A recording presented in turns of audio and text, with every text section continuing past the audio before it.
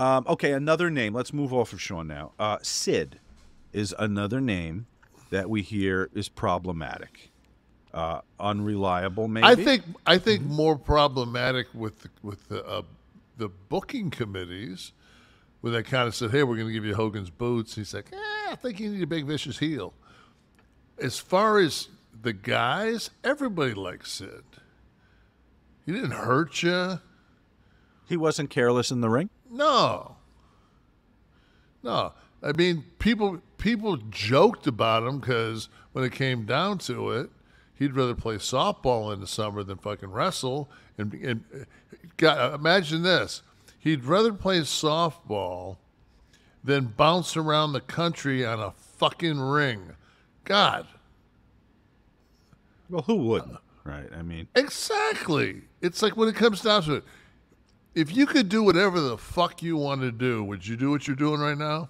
If you could, somebody get whatever you wanted to do, if it was stay home and watch Netflix, it would pay you the same as you make right now on your job. Would you be doing what you're doing? I mean, I like it. I'm a bad person. I like being creative. I have to create or I die. So I would definitely still be doing something with. Send me the check, and I would still be making product somehow. But point well taken. All right, so no, you didn't feel any and I'd still be heat. And I'd still be jerking off. So I'd still didn't say I was going to stop that, but that's what I get paid for. Did so no Sid heat? Didn't see any. I don't think Sid ever had heat. He didn't with me. Well, so maybe this is a promoter thing. Maybe all the stories I hear about booking Sid. He had more of a, and I think that he had some issues when he got away from the business. Sid was very core. I've always liked Sid. I've always considered Sid a friend. I liked Sid as a performer so much that the interview we had set up on Breaking Kayfabe that he didn't make it to because he lost his wallet at the airport. I was going to talk to him about, like, the whole angle of that was I felt he should have been one of the biggest names in the history of the business.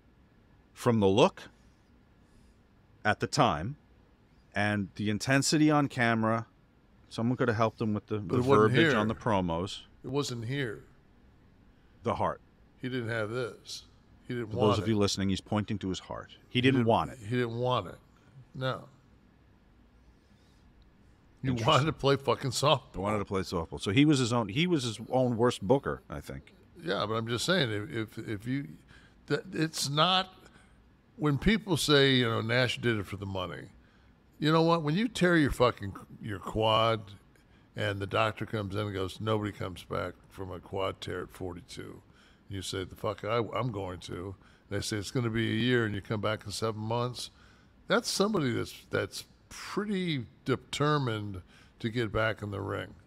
So for somebody, but you didn't love wrestling. You loved the business, the creativity of the business. I loved. Right? I know I loved to wrestle. You did. I just didn't love to wrestle, and fucking.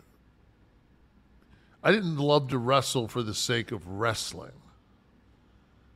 If it was a pay-per-view, or if it was a good storyline, or you were out there working with somebody that could go, but just to go out there to put fucking, the old 8 to 12, go over with your finish.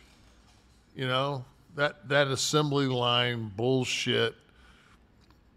Well, but that's what I mean. The creativity of the crafting the perfect storyline and doing shit at the right time. You can't do it in 8 to 12 minutes. Yeah, you can't do it in 8 to 12. That's like, you know what, man? Go tear that fucking. See that fucking hot piece of ass over there? Go tear that shit up. 8 to 10 minutes. What? I'd probably bring it home in seconds. Shit, I'd be still kissing the bitch.